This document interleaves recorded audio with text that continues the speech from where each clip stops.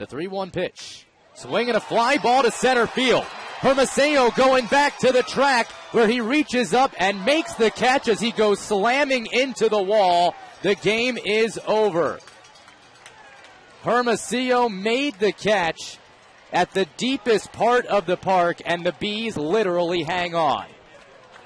He went slamming into the base of the wall, and the umpires ran out to make sure he squeezed it. And a fitting end to this ball game as Quad Cities comes close, but just short, as Pat Porter took it to the deepest part of the ballpark in left center, showed off that power, but not enough, and the Bandits fall by a final score of 2-1.